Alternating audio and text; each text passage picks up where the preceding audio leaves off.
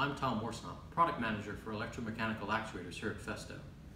I'm here to introduce our demo case for the new low-cost and compact actuators. There are three actuators in this demo case. There's the ELGC-TB. This is a tooth belt actuator for dynamic applications. Second actuator is the ELGC-BS. This is a ball screw variant of the same linear actuator, which uses a ball screw for smooth and precise movements. And lastly, I have the EGSC mini slide, which also uses a low friction ball screw for smooth and precise movements. These three actuators here are the medium sizes for these actuator types. So the ELGC-TB, this is a size 60, and that size corresponds to the width of this actuator. So it's a 60 millimeter width profile. This actuator has one size smaller and one size larger, size 45 and size 80 available. The demo case also includes the size 45 ball screw variant of the ELGC, and this axis also has one size smaller, a size 32, and two sizes bigger, the size 60, which matches the tooth belt variant, and the size 80. And lastly, the EGSC mini slide. This comes in size 32 with the demo case. It's also available in a size 25, which means it's got a 25 millimeter width, as well as two sizes above that, size 45 and size 60. All of the actuators in this demo case come in the shortest stroke lengths for those actuator types. So the ELGC tooth belt, size 60, this one is available from size and stroke lengths from 200 millimeters all the way up to 2 meters in length. The ELGC ball screw is available in fixed stroke lengths from 100 millimeters all the way to 1 meter. And the EGSC mini slide is available in fixed stroke lengths from 25 millimeters all the way up to 200 millimeters. This is the 25 millimeter version. Also available in the demo case, we have included 3 manuals, one for each actuator type. And we have a box of accessories. Included in this box of accessories are the sensor brackets. We have 3 of these, one for each actuator. These mount directly into the profile of the actuator.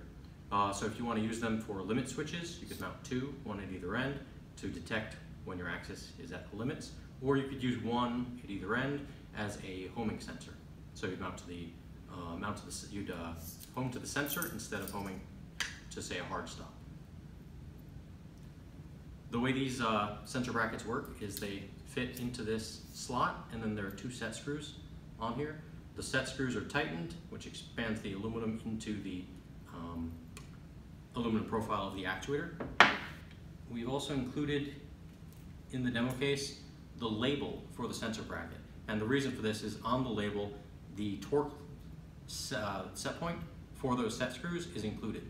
And Festo does this on a number of our products, including the sensors, so that way the customer doesn't have to open the manual in order to find out what the torque limit is. They can just look at the label on the product. In addition to the sensor brackets, we also are including mounting profiles, which I'll show you that setup. We've got 2 sets of them. One set to mount the size 32 actuator to the size 45, and one set to mount the size 45 to the size 60, which I'm going to demonstrate. In order to do this, I take the 2 profile mounts, place them on top of the carriage, and then I take the screws from those profile mounts and just screw them in. No need for alignment features.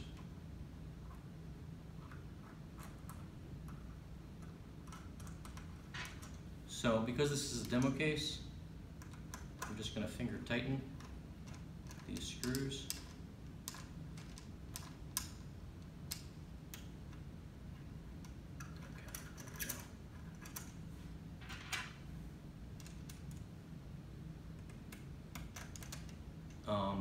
Because it's a demo case and I don't want to continuously be putting a lot of stress on the threads, and I need to demonstrate this to multiple people multiple times, and so I kept them loose so I can slide this out to the end cap, and now I'm just tightening it to finger tight.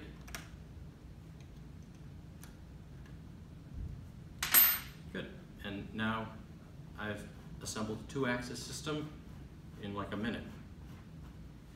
So very easy to assemble multi-axis systems using the profile mounts, which is one of the great features of these actuators. Some other benefits of these actuators include the fact that they all use ball bearing guides, so that means they have excellent moment handling, and they're going to have a really long service life.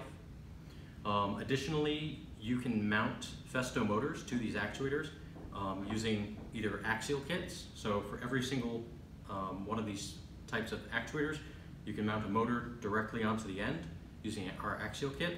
And the benefit to that is it's a really low-cost axial kit, very simple to use.